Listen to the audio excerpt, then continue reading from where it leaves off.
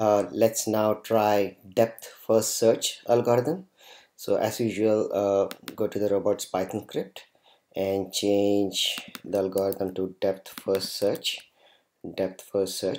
Save the script and then go to the commands text, copy the tester command and run it in the terminal.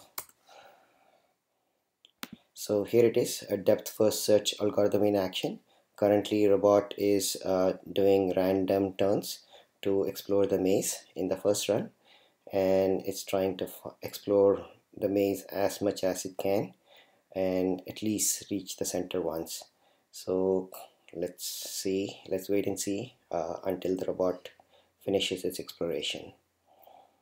So it looks like robot has finished its exploration, and then it does its graph search, and here it is. The depth first search algorithm has found this path all the way to the goal.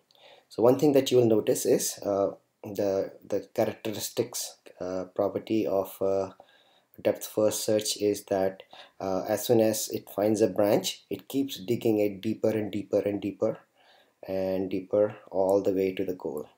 Other way would have been, if it didn't dig deeper in the branch, it would have gone this way and then taken the turn to reach the goal. But because it's a depth first, it digs deeper in each branch all the way to the goal. So there you have it, depth first search. Now let's take a look at the score. Score is 73.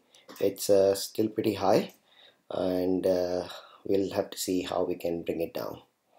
Okay, so depth first search for you.